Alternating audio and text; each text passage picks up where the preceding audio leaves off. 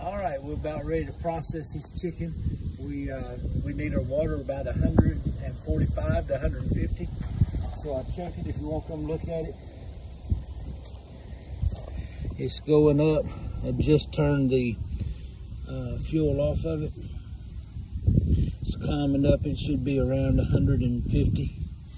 It's past 140, somewhere along in there. So that's good enough right there.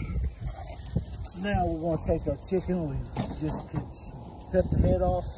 It's ready to go in.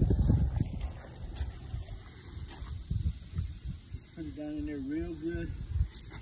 Probably need something other than just your hand.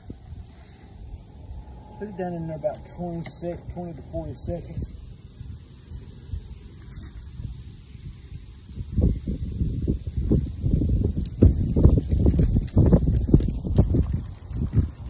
Turn it around in there. Just make sure it gets good. You don't want to boil it, but you do want to get it hot enough the pores open up where you can get the feathers out real good.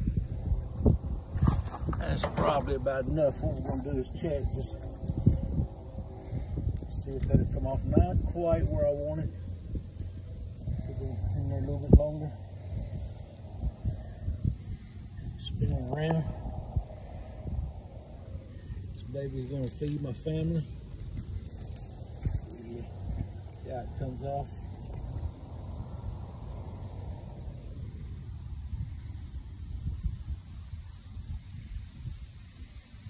Right.